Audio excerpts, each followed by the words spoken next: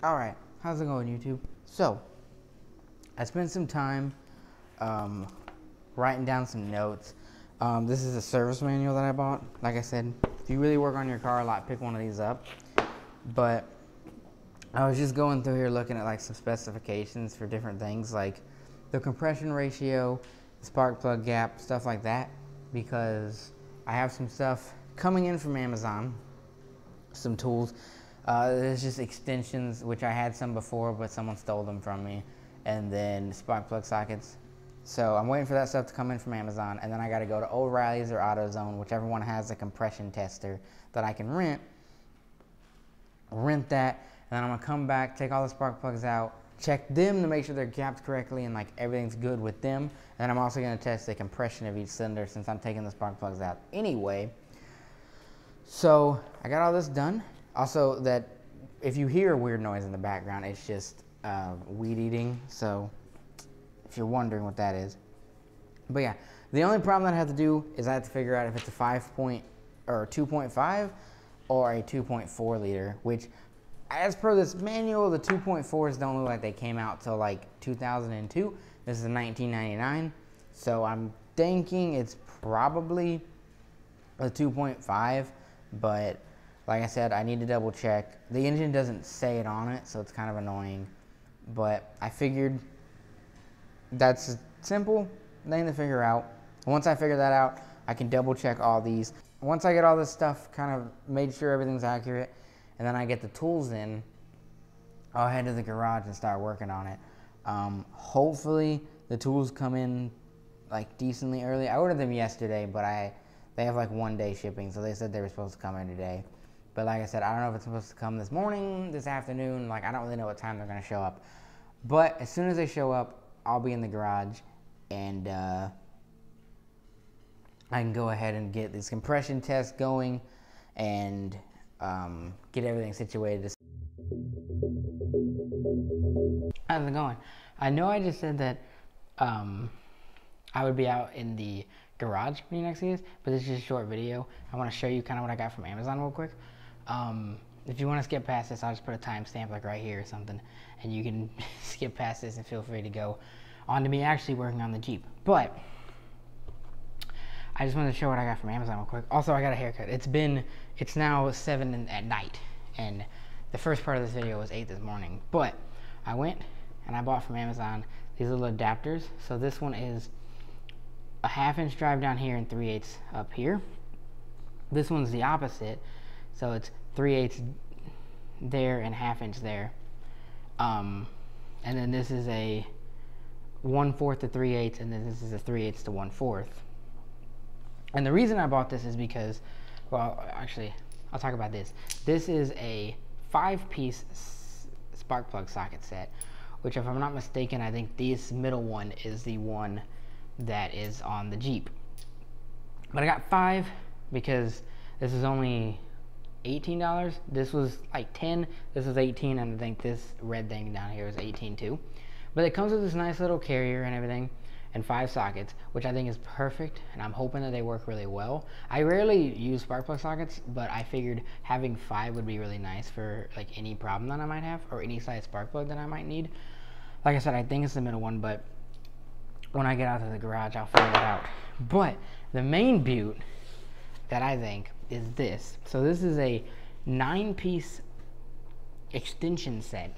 It was $18. I don't know how good they're gonna be because it's $18, but it's a 9-piece extension set. And so I don't know the exact details of like the length because they're in millimeters, and I don't know millimeters. Actually, it says on the thing. So for the 1/4 inch drive, the 1/4 inch drive, there's a 2 inch, 4 inch, and a 6 inch, which is, I don't know the conversions. I'll try to put that. For the 3/8 inch, there's a 3 inch, 6 inch, and 10 inch. And then for the 1/2 inch, there is a 3 inch, a 5 inch, and a 10 inch. So like a total drive that you can extend, the 1/4 inch drive is 12 inches. The total you can extend the 3/8 inch drive is 19, and then the 1/2 inch drive is 18. And they're just black extensions for sockets. They're also impact rated, so you can use them impact. I'll link them in the description if I remember. I'm hoping that I do, but I'll link all this stuff in the description because honestly, for 18 bucks, this is I haven't used it yet, but as long as it works out pretty well, for 18 bucks, this is a hell of a set. It even comes with this nice box and everything. I had extensions previously, but they got stolen from me, so I had to buy new ones, which I'm actually not mad about because I only had 3 or 4 and they were all 3/8 inch drive. But this is all of an assortment, which is awesome. And the reason I got these is because the sockets are 3/8 inch drive. However, my torque wrench is a 1/2 inch drive. So then what I can do is I can take the 1/2 inch to 3/8 one, and I can put the 1/2 inch torque wrench in here, and then the 3/8 inch drive. I know that the torque's going to be a little off and everything just because of how it is, but it's closer than if I were to just try it out. And plus, these 4 things were only like $9-10 bucks or something, maybe a little bit more. But these are also impact resistant. These and the extensions are impact resistant. These are not, which I don't think you should pull out a spark plug with an impact anyway, but they're not. But I do think it's cool how this all comes together with the carrier, and these all come together with the little case. These are all just thrown about, but I wish they came with a case, but I think it'd be a little hard considering that they're all different drives. But I could probably get one of these for it, a little socket rail, and I can just get that and throw them on there. But with them being all different drives, because there's 2 3/8 and then a 1/2 and a 1/4, so it'd be a little weird to get it all together, but I think I could get it all together. But yeah, I know that was a long 5 minutes or so. Let's see, yeah, 5 minutes add on to the video, but I just want to show all this stuff. Like I said, there's a timestamp if you want to actually see me working on the Jeep. But yeah, so I'm going to end this little portion, and then I'll see you, now I will actually see you in the garage to work on the Jeep. So yeah. Alright, I'm in the garage now, after I showed you all those tools. So I went ahead and went to AutoZone, and I got the compression tool. I rented it. I'm hoping it only has 2 adapters, like 1 adapter or something. So I'm hoping that it fits the threads. If it doesn't, then you won't see this video, so it'll be alright. But I gotta move the Jeep backwards because there's not a lot of space. So I'm gonna move it backwards, and then I'm gonna put the camera down and start working on getting all these compression checks and everything done.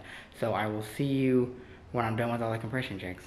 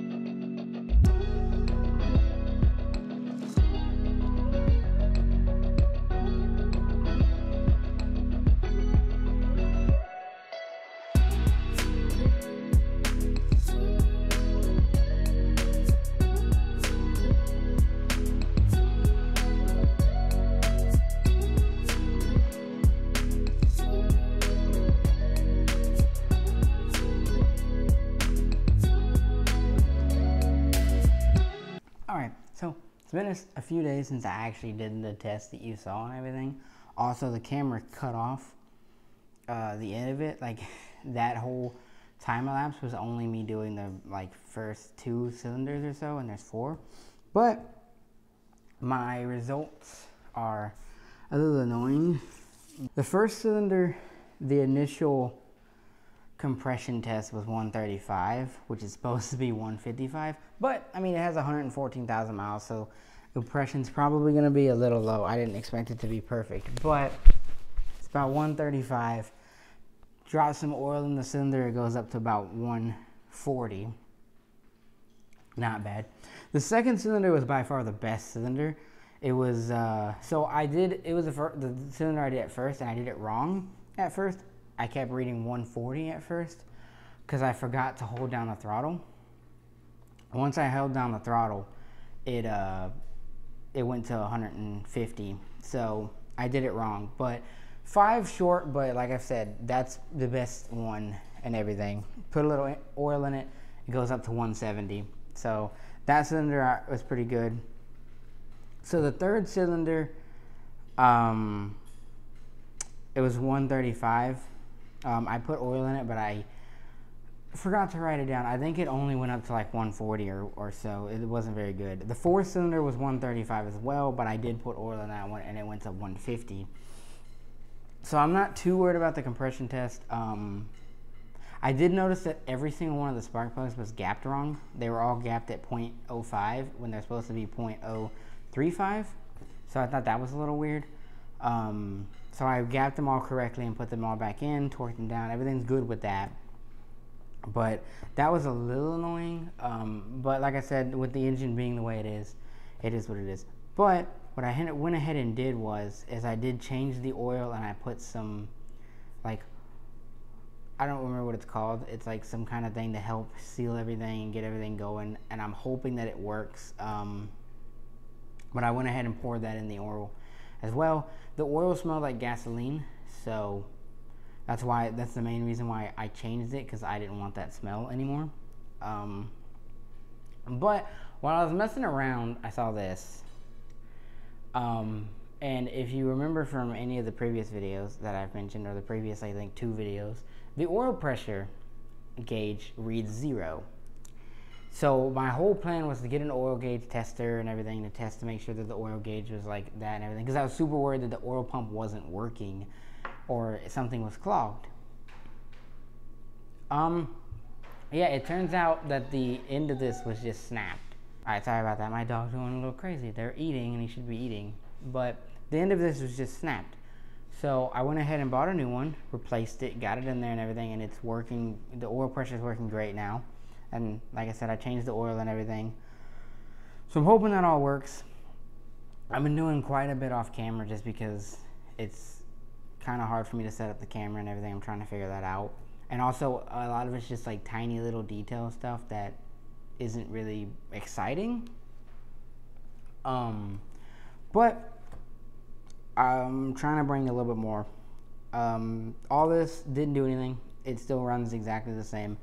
Which is really weird, because when I changed the oil and I changed the oil pressure and everything like that, like I did all that stuff, when I turn it on, it initially, for the first like maybe 5 seconds or so, it runs beautifully, and then it just starts running bad again.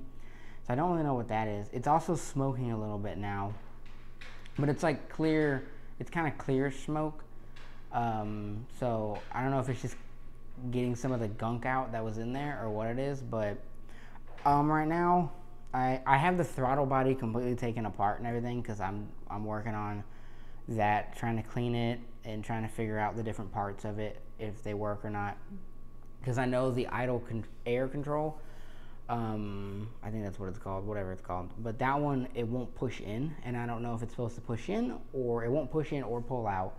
So I'm wondering if it's supposed to do that, or if it spins, like how it works. So I need to Google that and make sure, because if it's supposed to go in, then it's broken, which would explain why it's dying.